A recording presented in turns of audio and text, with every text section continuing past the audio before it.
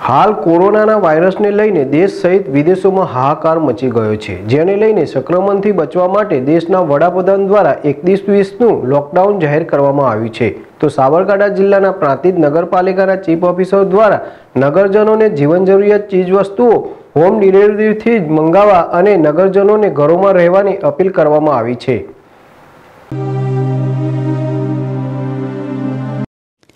हाल corona कहर ने लईने दिवसे ने दिवसे कूदके ने भूसके वधी रहेल कोरोना पॉजिटिव केसों ने लईने संक्रमण थी बचवा माटे प्रांतिज नगरपालिकाना चीफ ऑफिसर आकाशभाई पटेल द्वारा प्रांतिजना नगरजनों ने घरों में रहवा आग्रह करवामां आव्यो हतो।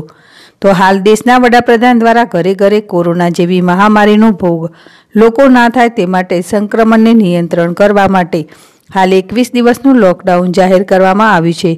ત્યારે સાબરકાંઠા જિલ્લાના પ્રાંતિજ ખાતે પણ તેનું પાલન પણ થઈ રહ્યું। નગરપાલિકા દ્વારા પ્રાંતિજ ખાતે વિવિધ બેંકો, ઓફિસો, કચેરીઓ સહિત બજાર, મહોલ્લાઓ, પૂરોમાં દવાઓનો છંટકાવ તથા ફોગિંગ મશીન તથા સેનેટાઇઝ પણ નિયમિતપણે કરવામાં આવે છે।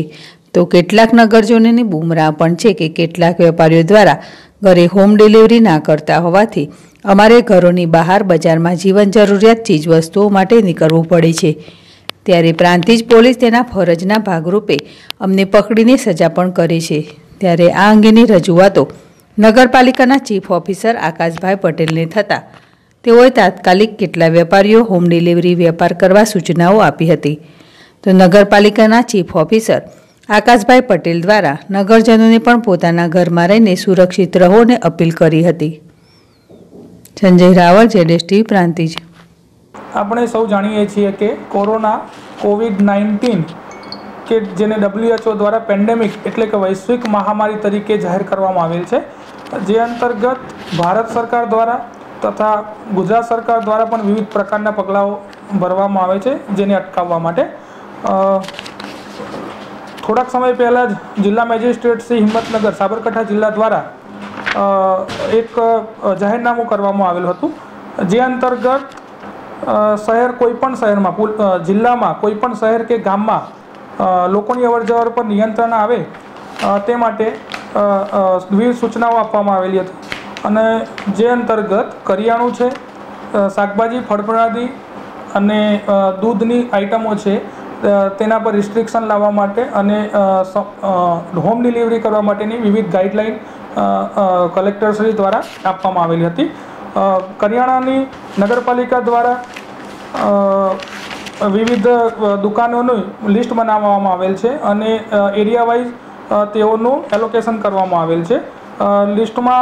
લિસ્ટનું તમામ જાહેરાત નગરપાલિકા સમગ્ર નગરપાલિકા વિસ્તારમાં પબ્લિશ કરવામાં આવેલ છે અને તેના પેમ્પલેટ્સ અને રિક્ષા દ્વારા પણ જાહેરાત કરવામાં આવેલ છે। સમગ્ર કરિયાણું, દૂધની આઇટમ્સ તેમજ અન્ય ચીજવસ્તુઓ ફક્ત સવારના સમયે અલગ અલગ સમયે ફાળવેલ છે, જેમાં કરિયાણું તથા દૂધની આઇટમો કરિયાણાનું અને શાકભાજીનું 8 થી 12 છે અને દૂધની આઇટમો 6 થી 10 સુધી જ ફક્ત હોમ ડિલિવરી દ્વારા પોતાનો વેપાર કરી શકે છે। આથી નગરના કોઈપણ વ્યક્તિને કોઈપણ જગ્યાએથી કરિયાણું કે વિવિધ બીજી અન્ય આઇટમોની જરૂરિયાત હોય તો તેઓએ ટેલિફોનિક સંપર્ક કરી વેપારીને ઘરે બોલાવી અને હોમ ડિલિવરીથી એ વસ્તુઓ મેળવી શકે છે।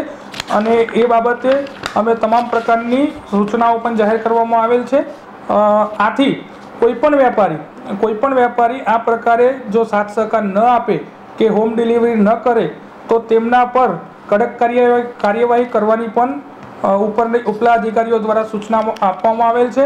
આથી જો આ પ્રકારે કોઈપણ પ્રકારની ફરિયાદ કોઈપણ અરજદારને કે કોઈપણ નાગરિકને મળે તો તરત જ નગરપાલિકા અથવા મામલતદારશ્રીની ઓફિસમાં કંટ્રોલ રૂમ પર ફોન કરવા વિનંતી છે। નગરપાલિકાનો કંટ્રોલ રૂમ નંબર છે 02770 230 410 અને મામલતદારશ્રીનો પણ પબ્લિશ કરવામાં આવેલ છે કંટ્રોલ રૂમ। આથી કોઈપણ વ્યક્તિએ મારી નમ્ર અપીલ છે કે કોઈએ ઘરમાંથી બહાર નીકળવું નહીં અને આ સરકારની મુહિમ કે કોરોનાને હરાવવાનો છે એમાં સંપૂર્ણ સાથ સહકાર આપીએ અને વેપારી મિત્રોને પણ મારી નમ્ર અપીલ છે કે તેઓ પણ સાથ સહકાર આપે, ઘરમાં રહે, સુરક્ષિત રહે. અસ્તુ. જય હિન્દ.